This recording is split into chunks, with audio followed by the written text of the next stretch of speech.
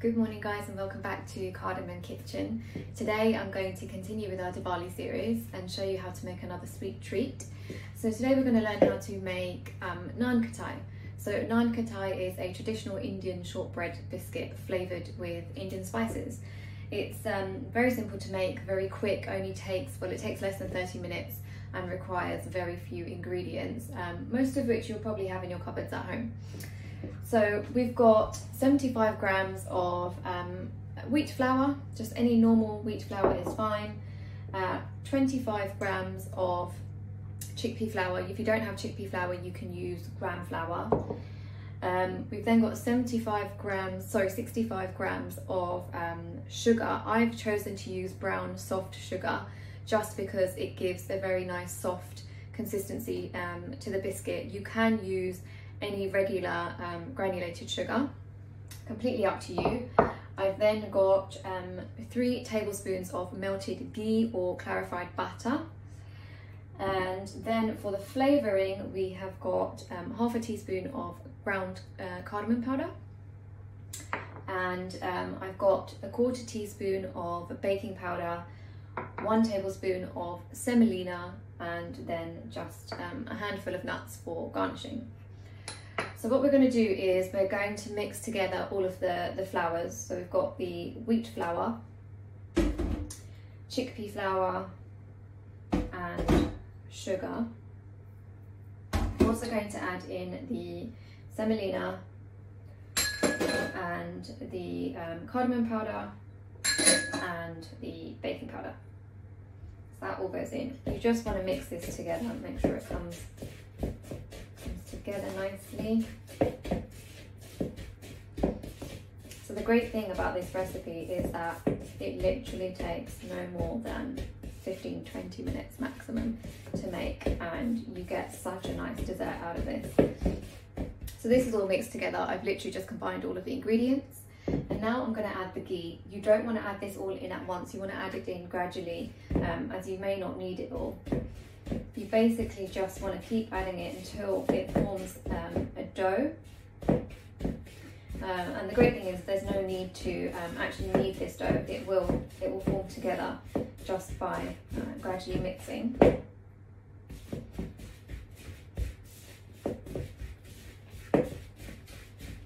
So I should add, whilst I'm doing this, I've got the oven preheating at 180 degrees.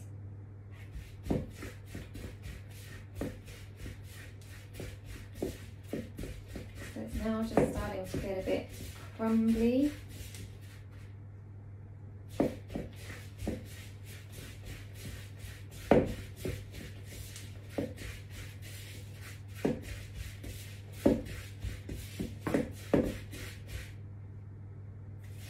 Almost there. So I'll show you where we are. So it's now gone quite crumbly and it's mixing together. So it just needs a little bit more mixing, a bit more ghee to just bring it all together.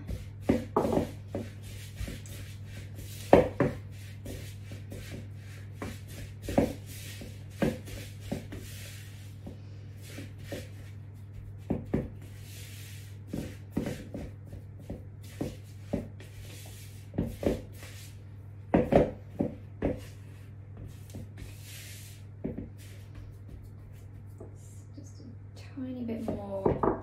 I don't want it to be too greasy. We just want to make sure that it's all binds.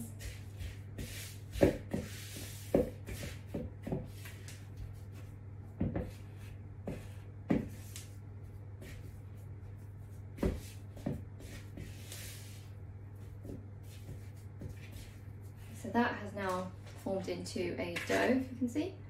It's just a ball of dough essentially. That's all you need. You don't need to keep mixing it or knead it with your hands. That's it. So now what I've got is I've lined a tray with parchment paper, and all you're going to do is you're just going to pick out essentially little balls of the mix and mold them.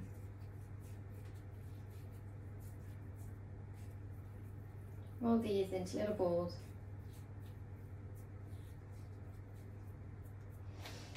place them on the tray. That wasn't quite round. Let's give this one another go.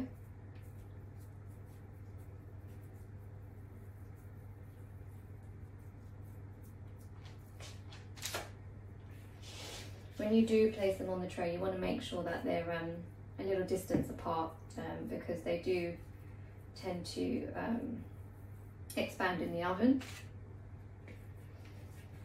So you should get about 10, maybe 12 out of this batch.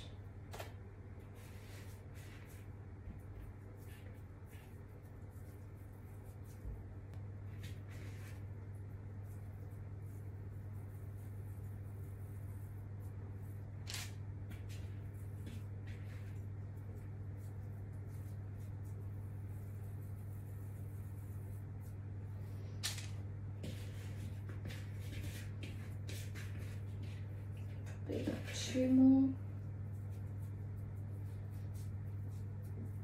Yeah, so we've got 10 out of this batch. So last one, let's pull that, get that onto the paper. There we go. Put that aside, and then all you're going to do is take a pistachio or almond. Really, you can use any nuts. I just like pistachios.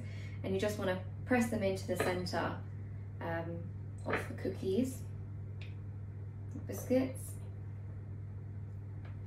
There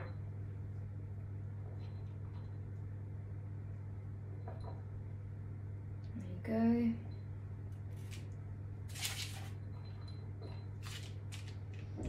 These are now ready to go into the oven. So they go into the oven at 180 degrees for 10 minutes. So let's set that to 10 minutes. So it literally takes 10 minutes to bake. You'll know that they're done when they start to turn golden brown. So if you just put it on timer for 10 minutes, they should be fine. So you don't have to wait. I've made a batch earlier so you can see what they will look like.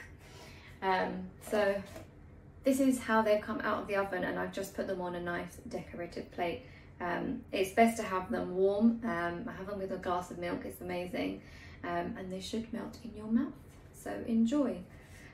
Thanks for watching my video today, guys. The recipe will be available online at www.cardamomkitchencouk.com. Have a great Diwali.